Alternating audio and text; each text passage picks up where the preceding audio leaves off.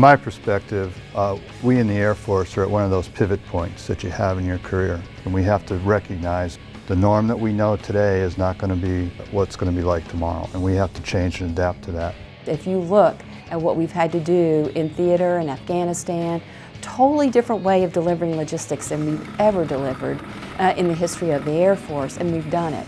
The reality is today we have the world's greatest air, space, and cyberspace force.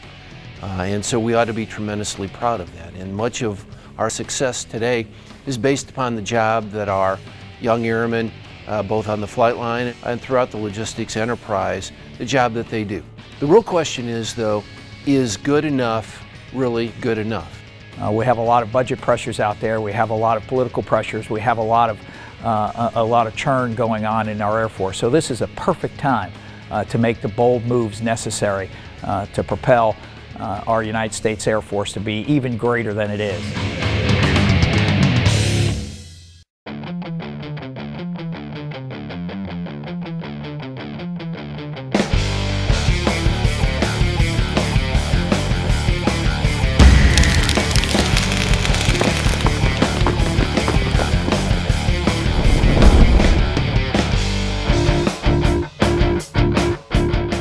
I don't think that we're starting all over. I think we're building off the successes that we've already had in ELOG 21. We're doing some more focused efforts that should allow us to get to the airmen quickly. I think the timing is exactly right.